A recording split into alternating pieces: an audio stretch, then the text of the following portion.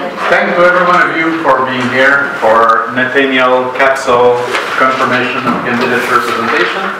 As you probably all know by now, Nate is here from the US to work on one of our big ARC grants, where we look at physical activities and psychological well-being among kids with intellectual disability. And we were very lucky to have a PhD student who wanted to come to work with us with a dual background in psychology and sports science. So he's taking on a part of the project about sports science and physical activity, and it will be, I think, very interesting. So I'll shut up now and do his presentation. So first I want to say thank you to all of you for coming. I appreciate every single one of you. And I also want to thank my supervisors, Alex and Chris, for getting me to this point. Pretty awesome. I feel lucky to be here. So, let's get started. You guys may have heard this before, but physical activity is important. I'm going to tell you why. Physical activity is important. It's important for living. Physical inactivity is a leading risk factor for early death. Pretty serious. Physical activity is also important because it's associated with a lot of significant physiological, psychological, and social benefits. And that's not me saying this. This is the World Health Organization. They make these statements, and they actually made physical activity a priority for health. Cool. So if you want to know more about the importance of physical activity and the benefits of it for yourself or for the general population, come to one of my lifting classes. I'll teach you all about it. Advertisements? No, well, it's in the city, so. That's when you had a haircut.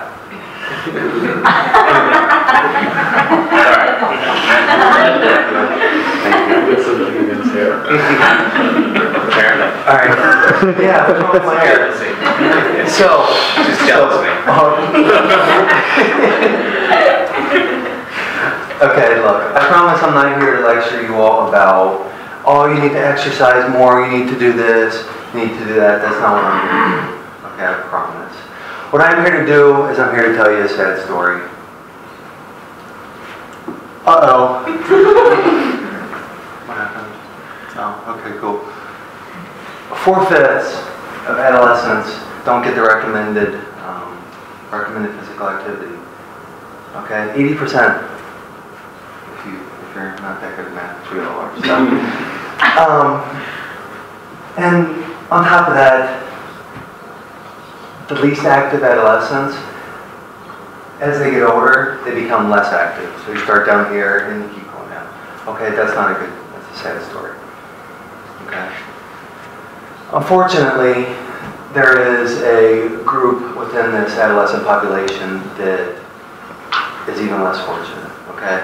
And that's adolescents with intellectual disability.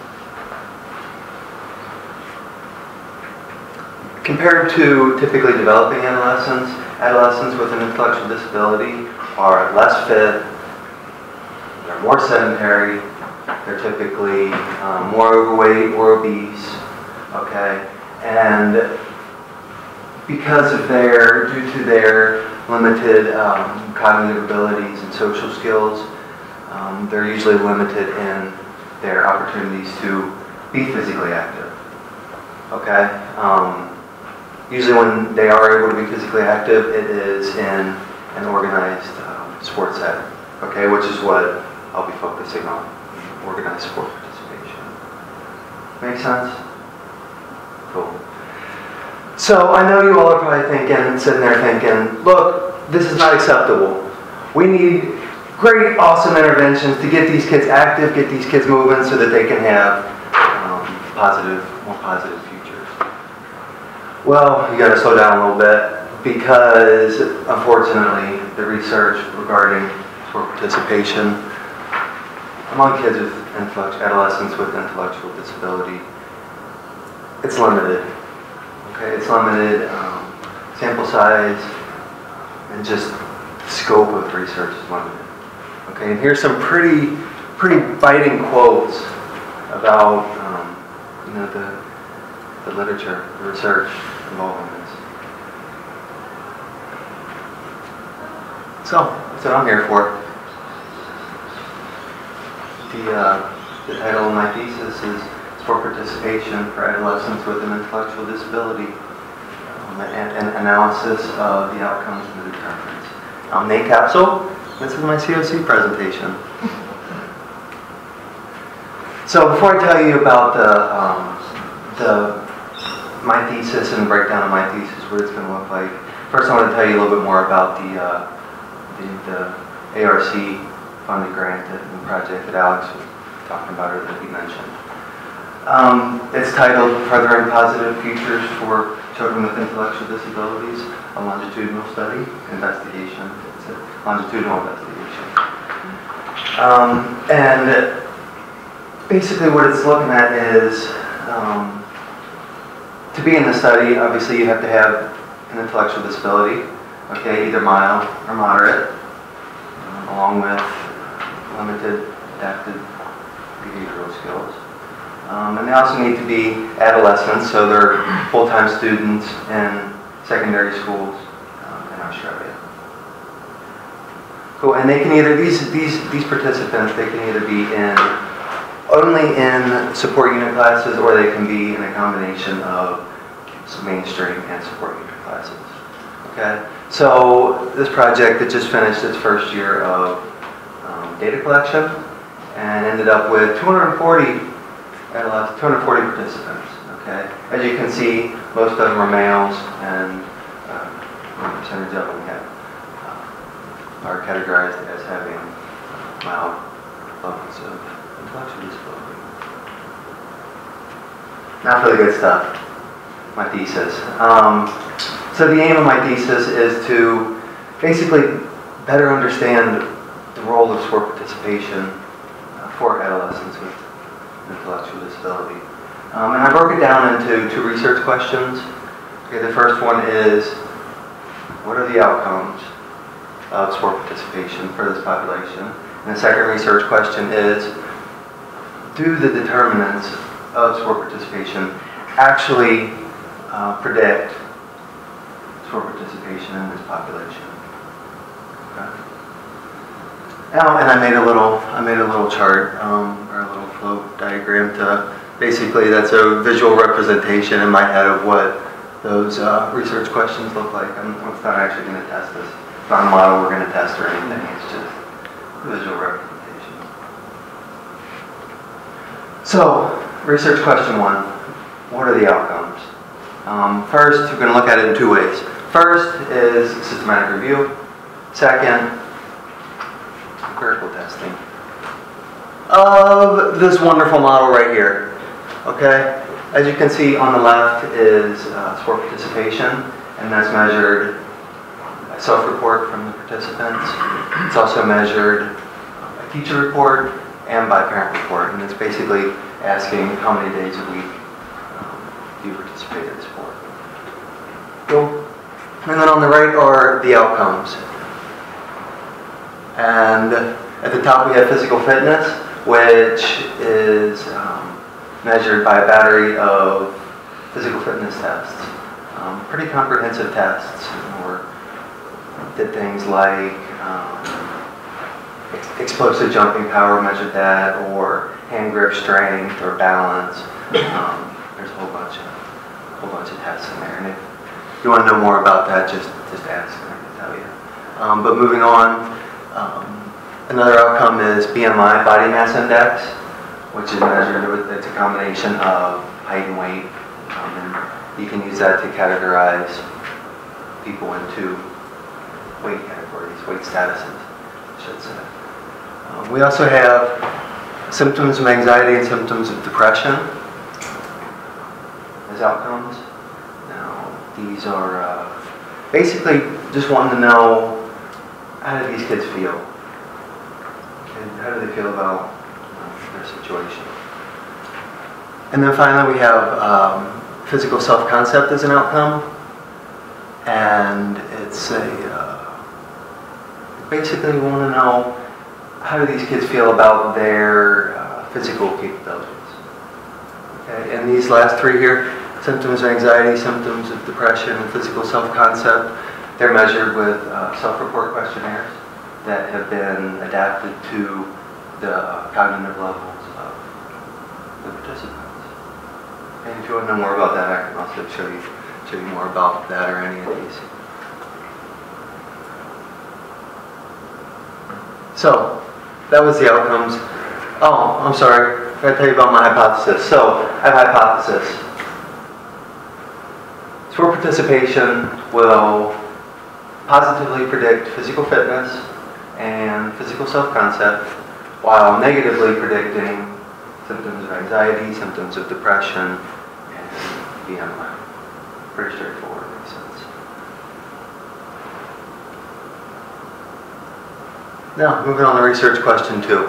Do the determinants, typical determinants of sport participation, do they actually predict sport participation in this population? Here's the model. As you can see on the right is sport participation.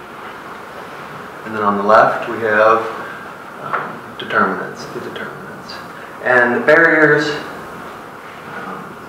it's important in this population. It's important to look at barriers in this population, adolescents with intellectual disabilities. It's because these kids, they typically are less autonomous than typically developing adolescents. So they're highly dependent on parents, teachers, caregivers, everybody else around them for support, for guidance, for anything else you can think of to participate in sport. So barriers are a big deal. And hypothesize that barriers will negatively predict sport participation. Makes sense? So we have barriers, possibility of barriers negatively predicting. We also need to look at drivers towards sport participation.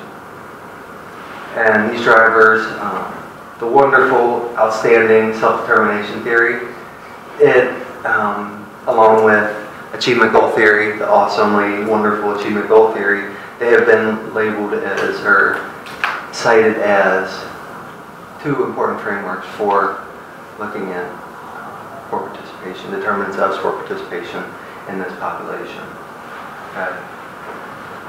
So, intrinsic motives represents self-determination theory, and basically we want to know, do these kids enjoy sport? Are they having fun? Do they want to do it? Are they interested in it? Achievement goal theory is represented by a mastery orientation, which is, do these kids, is their competence based on, I guess, based on how them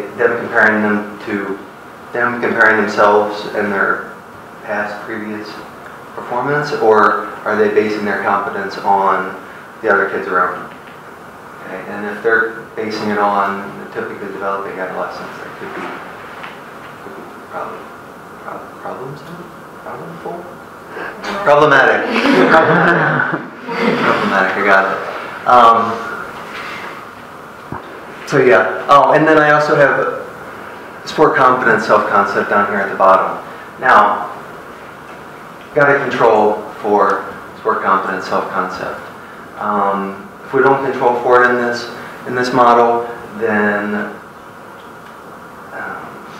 a lot of the variance in sport participation will probably be explained by sport competence self-concept. So I want to make sure we're just looking at the motives that drivers towards sport participation in this population. I noticed that in your two models you have essentially the same constructs, physical or sport self-concept, leading to sports participation and leading from sports participation. So you're sort of saying there's a reciprocal effect. So that I would love to. And going back to this model, I would love to say that there's a reciprocal effect in it at all. That would be wonderful, but it's, I don't know, that might be a little bit much for PhD. I don't know. That would be cool though.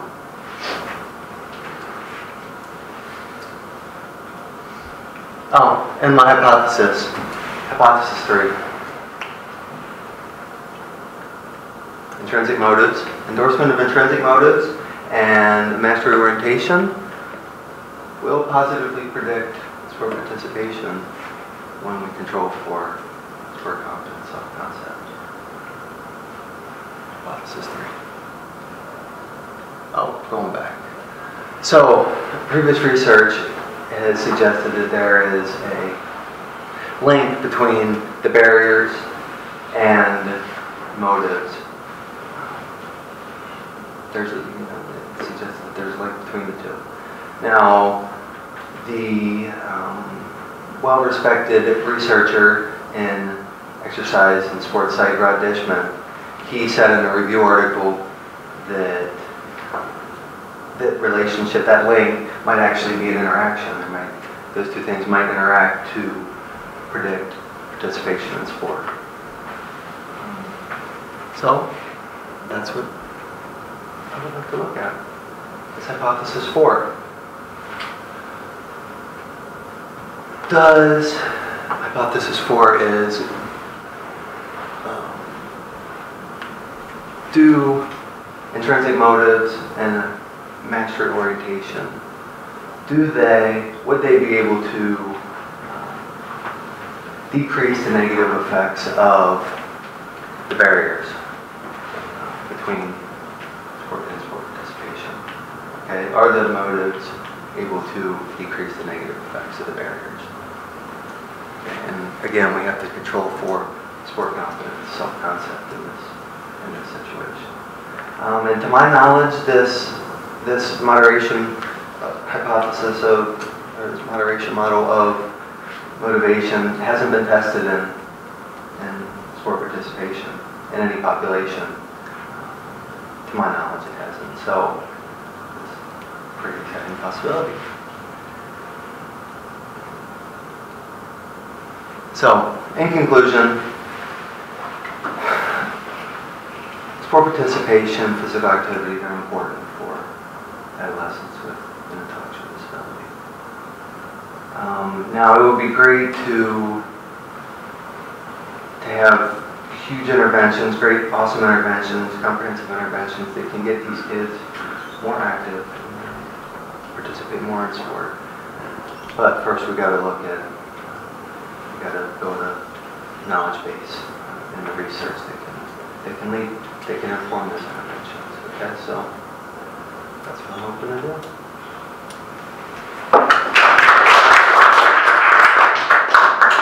Thanks, Nathaniel. Can I ask you about questions? Or comments or concerns or suggestions? With the data, will you only have a single wave of data where everything's, so really all you're looking at is correlations? Well, it is a longitudinal study. Depending on timing of it, I guess it would be possible to look at multiple ways. Because a lot of what you've got arrows going in one direction, but that's not really testable with a single wave of data. And it's not that the correlations of themselves wouldn't be a valuable thing to look at to see what but it's undoubtedly sport participation is reciprocally related with lots of those sorts of things. It would be important, even if it's not an intervention, to be able to sort of test those out. Were you here for Jesse's presentation? I couldn't sit here for an hour. I would have thrown up. I wanted to. The focus of his presentation is on self-concept by value interaction, and you have that. but you haven't. But you were hypothesizing a barriers by motive, which motives is essentially a values, and so there's a whole expectancy value theory that's focused on the interaction between self-concept and values. So that the likelihood of participation will be enhanced if both of them are high, and if either of them is low, why bother? And that, that is something I have looked at EBT. Yeah. So that would be a useful thing to build into the hypothesis and the literature review and so forth. I guess my question would be, where would the barriers fit into that? You can have you can have more than one interaction effect. Oh, okay. You can have an interaction. So values may interact with both or either or neither. Awesome, thank you. What kind of barriers specifically were you planning on measuring? Good question. I have more stuff here. Yeah. Barriers. So the sub-skills of the barriers are access barriers and emotional cognitive barriers. So we might actually be able to look at, if certain types of barriers, or what role certain types of barriers play in this. Do you think some sports have more or less barriers for this population? Like American football is really complicated. I mean, That's whereas a good point. like, Yeah. I don't know, catch might be obviously simpler. Yeah. At this point, we didn't ask about which specific sports, and I'm assuming that any sport is better than none. So any sport they can do, whether it's even an individual sport or something, it would be. But yeah, no, we haven't looked specifically at that. It might have been something that I missed, but I was curious about the specifics of how sport participation has been operationalized. Since they're self-reporting it, under what circumstance do they get to say, yes, I participated? What do they have to have done? Is it an So like how we're measuring sport participation basically is, so there's a table and it says what days of the week did you, and over the last 7 days did you participate in sport in school and outside of school. Okay, and could they have done 5 minutes or like a whole hour? Are there any specifics to their being able to say yes or no? Not to my knowledge. Okay. But again, I was wondering if they might kind of learn that it might be encouraging for them to say yes, even if they have kind of done 30 seconds versus 30 minutes of physical activity. If they might say, yes, I did participate, if there weren't any constraints on that. Yeah, I have to go back and look at that. I imagine that could be an issue. Right. How it was. Under what circumstances they get to say yes. Yeah. Good point. All of the questionnaires, all of the self-report questionnaires are completed with the help of research assistant, and we really focus on sport participation. So these kids will not say yes if they ran 5 minutes in the school. It's really sport activities in an organized context or physical education classes. So usually it's very good. Yeah. And as he said, the sport participation, we also have the same questions that are asked from the teachers and the parents, and we'll come up with a way to get an aggregate measure. Right. Combining the two. Sure. So I was wondering whether you might look at the differences in the relationships between in-school and out-of-school activity, because one of the issues with in-school participation is that where the typically developing kids, they're off playing basketball or whatever. Almost inevitably, the kids with intellectual disability are doing 10 pin ball, which has limited, if any, physical activity benefits. Outside of school, however, there's quite well developed, the Olympic stuff, and then the South Coast Basketball Association and those kind of things. And so I'm wondering whether you might get quite different sets of results for in-school and out-of-school, and whether that's something that would be worth looking at. I like that. Thank you, Phil. Some of the early research that we were looking at on the effects of special education classes versus mainstreaming on self-concept suggested that there were huge frame of reference effects depending upon whether the kids were in special classes or in mainstream classes, and you're going to have a mix of that. You don't have a good control on that, but nevertheless, that you ought to include that as one of your background variables to look at in relation to that. Do you have kids that are completely in special education classes and completely in mainstream and mixed? Not completely mainstream. Huh? Not completely mainstream. Okay, so you've got completely in special ed and mixed. But I think the issue could be that we don't have a whole lot of combined, so mixed. We don't have a whole lot of kids in that. Still reasonable to include it as a control variable and see if there's anything there. Cool. Following on that comment by her, I just had a question about the mild and moderate intellectual disability, about whether you perceive that there is some level at which participation is likely to be affected, and whether you're going to consider that in the analysis. Between Mild and moderate?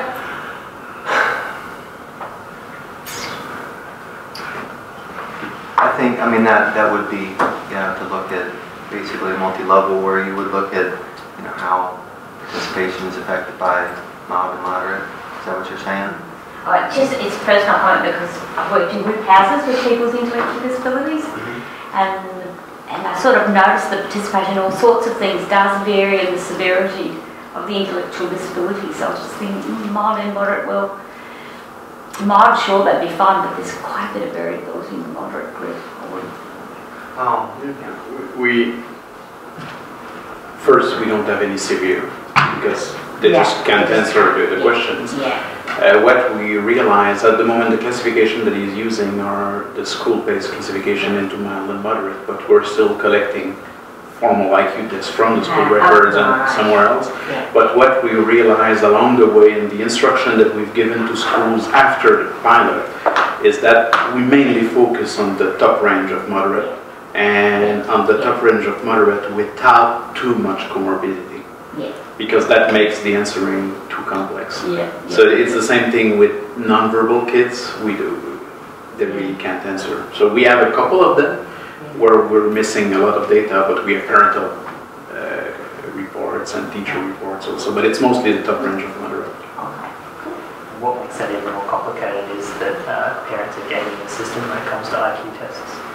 So the IQ test you get might be low, but it's because the kid's been kept up all night on Red Bulls and whatever to get extra funding. So it's hard to really believe that this. Alex brought up the issue of comorbidity, and I was wondering, so kids with Down syndrome often have hearing problems or whatnot. Are you going to be looking at that, or have you deliberately selected out comorbidity?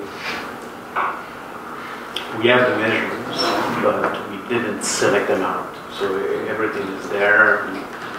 We're going to look at it, but the data is just getting here. So, and that's also one of the answers to Bert's question about longitudinal data. It's year one, and Nate is 1 year into his PhD, so we want to do some longitudinal analysis, but it depends where he is at the moment, where time 2 data comes in, so we don't know that yet. But in Jesse's thesis, there's a couple of very good cross-sectional studies with really complex predictive models. That could be reciprocal effects model also. I don't think it's data is much. Well, you can put an index for the comorbidity, like a severity index on the comorbidity. That could be easily used as just one score as well. Can get a combined score, and it's a colleague that we have that he's working with, a colleague who's piloting a similar project in Canada. And we're trying to get some kind of measure of it, but